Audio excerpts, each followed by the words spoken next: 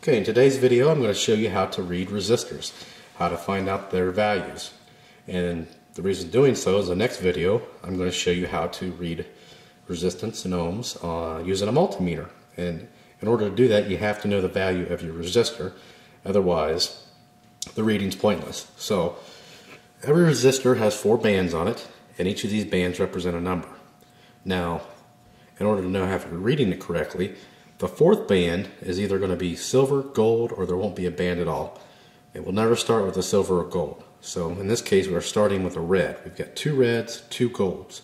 A little unusual on this. This is a very small resistor, so that's the reason why it's a little different, a little smaller number. So we've got, as you can see, the 2 reds. So the first 2 represent a number. Red actually equals 2, and you can have this anywhere from black to I believe it's white, and that goes from 1 to 9.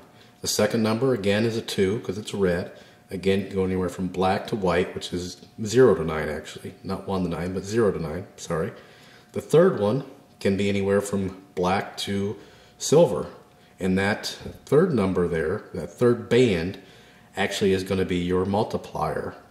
And the multiplier goes anywhere from 1, I believe, to 1 million, but then you've got a option of a gold or silver band, which the gold band is a multiplier of 0.1, where you can divide by 10, and the silver is a multiplier of 0.01.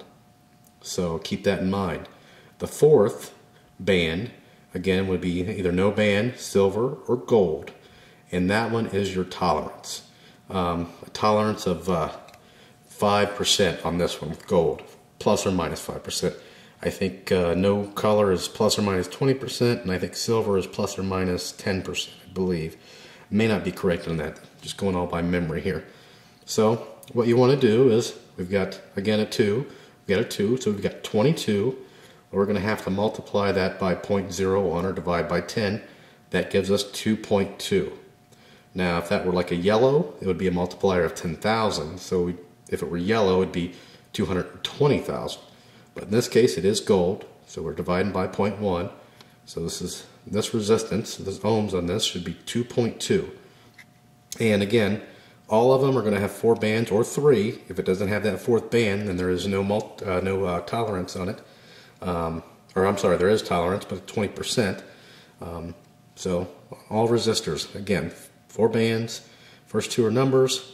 3rd is the multiplier. 4th is the tolerance. And that's really it on reading resistors. Pretty simple.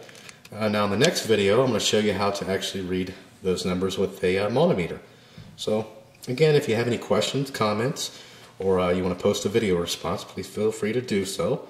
And subscribe. As always, thanks for watching.